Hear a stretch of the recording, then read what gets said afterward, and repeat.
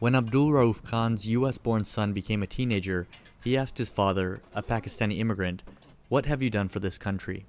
It has stuck with him ever since. For myself, I want to make sure I have a legacy for my own children, coming up behind me.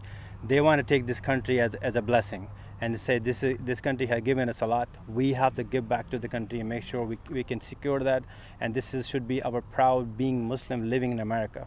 Khan has made a living of going where natural disasters strike, whether Hurricane Harvey in Texas or Irma in his home state of Florida.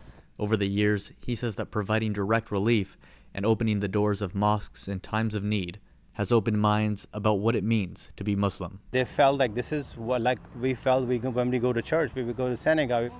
During and after Hurricane Irma, volunteers from the Islamic Circle of North America traveled from one affected area to another, removing limbs from fallen trees and helping to make affected locals' lives a bit easier.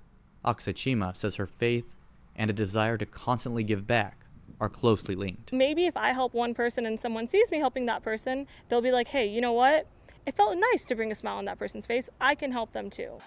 It's that compassion that unites Muslim and non-Muslim volunteers. If it's moving a cup self, but you help it do something. So anything you help, you know in your heart you did something to help another person. As Florida begins the long process of rebuilding, Khan and his team plan to be there and help their neighbors every step of the way. Ramon, VOA News, Cooper City, Florida.